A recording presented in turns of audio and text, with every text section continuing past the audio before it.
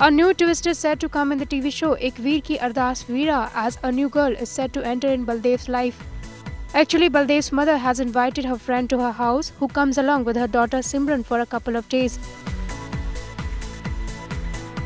Simran, on seeing Baldev, thinks that he is her Raj and develops an infatuation of sorts towards him. Now, it will be interesting to see how Baldev will tackle it. Moreover, since Veera and Baldev love each other, it would have to be seen what will be the outcome of this love triangle. IANS report.